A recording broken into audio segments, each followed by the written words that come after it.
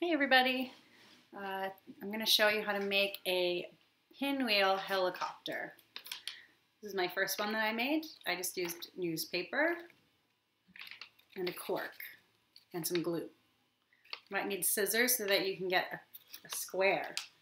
So for this one, I cut out a page out of a magazine. And then I folded it.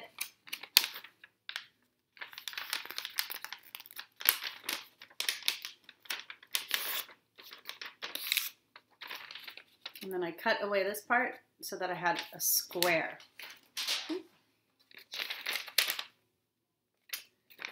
And then next you're going to fold it in half the other way.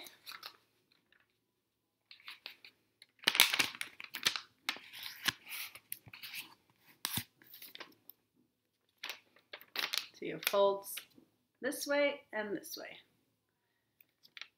Next, you can take your scissors and cut halfway down each of the lines. This would be a good opportunity to take out your ruler or measuring tape, and you can measure from the middle to the outside and then find what's halfway. What's half of that number?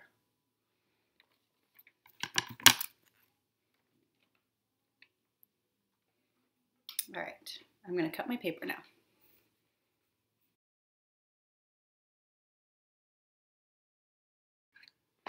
So after you've cut your paper, you're going to fold down from each of these triangles that you have. You fold one corner. So I'm going to fold this one, and then I skip this one, and I go to the next one. And I fold that one down. And I glue these in the middle. Give that a try and see what you get.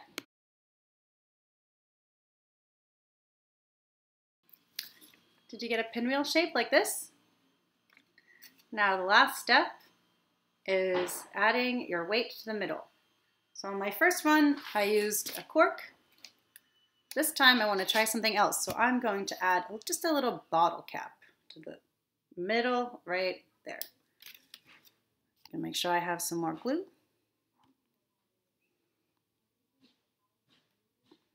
Now we can wait for that to dry and we'll have our helicopter. So I tested my pinwheel helicopter and my bottle cap was too light, so it just flipped over.